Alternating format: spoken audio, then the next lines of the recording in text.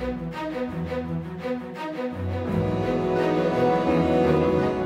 is a perfect role reversal because my first year in law school, I was standing or sitting in the very back of the room, and Arthur Miller was standing up front. Right now, he's standing in the back benching, which is what I used to do during his class, hoping to avoid that deeply sonorous voice in which he would say to students, "Make a noise like a lawyer." And not many of us could, certainly freshman year, first year in law school, and as a consequence, professor, you scared me out of the profession into politics, where it's much easier to make noises that are less, less scrutinized at a lower threshold of, for either logic, intellect, or factual foundation. But, and now I'm in the journalism world, and you can draw your own conclusion.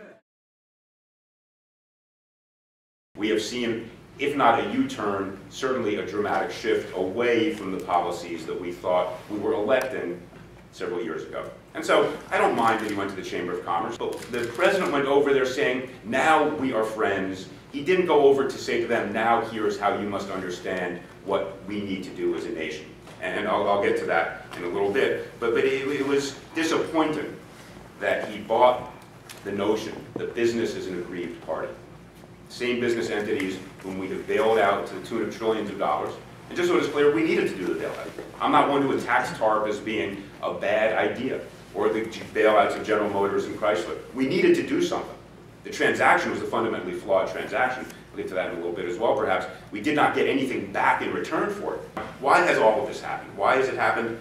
Because very simply, they have, and I hate the word because it's been so overused, but they do have a narrative.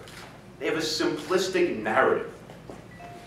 And it begins with the Marlboro Man. I don't mean cigarettes, but it begins with the imagery of the Marlboro Man, the sole entrepreneur on horseback riding off into the sunset, who individually, without support from anybody else, without support from a social structure, from government, from a community, from educational institutions, infrastructure, any of the things that we collectively have built, he by himself made America great. And that notion of individualism, which is of course part of what we believe in, but for them it is the entirety of the story.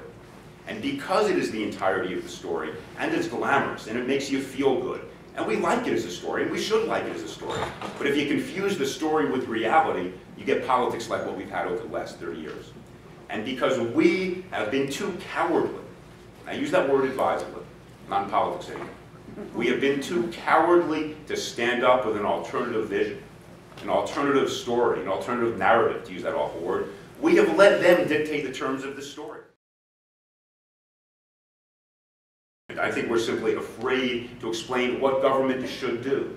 So in response to this Reagan-esque notion that government is the problem, the era of big government is over, as Bill Clinton said, which is fine. You know, we don't need big, we need smart. We all understand those distinctions, and they're not just marketing distinctions, they are meaningful. But we need to explain to people what government must do.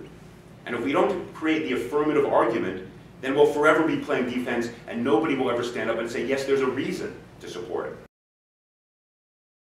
On Sunday, when the president again was being interviewed by Bill O'Reilly. And Bill O'Reilly said to him in an accusatory way, some people think you want to redistribute wealth. And instead of looking at Bill O'Reilly and saying, you know what, we've always believed in a progressive tax code. Because we've always believed that those who are wealthier can in fact afford to pay a little bit more.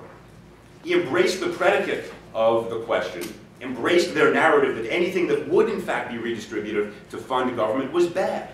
And again, that shows the mindset. We let them set the terms of debate.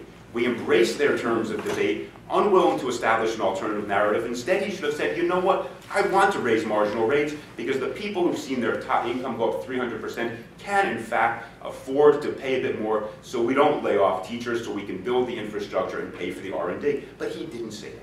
The rule was only government can create integrity in the marketplace. If you believe in capitalism, which I'll take as a premise that all of us in this room do, and I certainly do. And I've said this to a few of you, I used to tell the Wall Street folks who would come into me and say, you really don't understand capitalism. I'd say, no, you don't understand it. You're the one who wants both sides of the bargain. That's not how it works.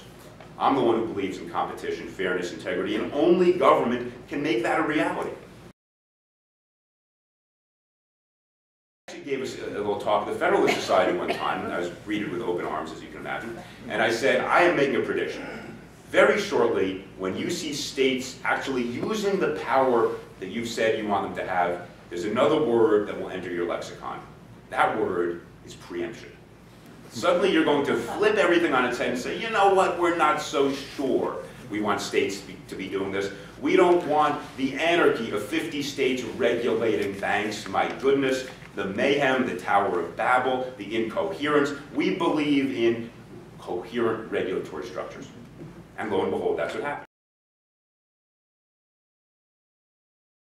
I want to talk for just a moment about the Constitution and tell you something that grieves me. I think we are about to lose the Constitution.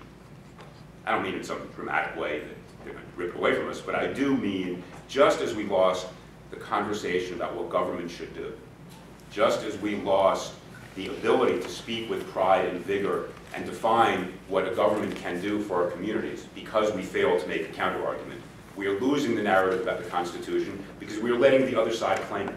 The Constitution is a wildly progressive document. It is an amazing thing. We all appreciate that. I'm probably the least qualified person in the room to go on about that. But our failure to stand up and defend it permits them to claim it. This charade of reading an edited version of the Constitution on the floor of the Congress, as though somehow the parts of it that we don't like didn't exist. As though somehow, therefore, they can both have an originalist interpretation, but ignore the originalist pieces they don't like. I mean, the internal incoherence of what they do is so palpable. And yet we don't stand up and push back and say, shame on you, stop, read it. See that there were warts in this document, see that it has grown, see how wonderful it is, and understand it because it has a dynamic and has grown to show us where society can go. We're quiet. I would have loved to see the president push back on that. In the State of the Union, I would have loved to see him say, I want to read the Constitution to you and explain to you what it means and how it grows. Where are we? When our folks we know are nominated for the bench, their testimony is painful. I would love to see somebody stand up and say, yes, I do believe the Constitution needs to be interpreted in a more creative way based upon what society is. Do you believe slaves should still exist? Who are we kidding? I mean, this is a document that reflects society. Again, I'm not a constitutional scholar, never pretended to be, but it pains me that we are losing the Constitution because we are unwilling to stand up and defend what it really is. We have to do that. That's what this organization is about. Be loud. Grab the loudest megaphone you can find and use it for that very purpose.